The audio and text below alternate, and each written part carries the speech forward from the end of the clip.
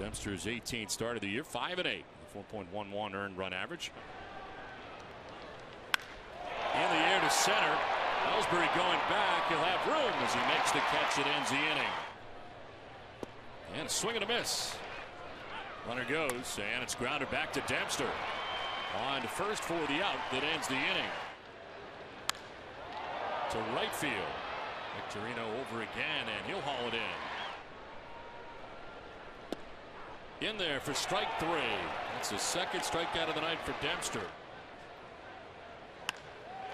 Towards left center field. Ellsbury on the run, and Jacoby will get there. Back on the warning track. Right in front of the wall to make a good running catch. Fly ball this time to right field. Playable for Shane Victorino. He'll make the catch. Tagging at second is shut. Throw to third's going to be close, and he's going to be out.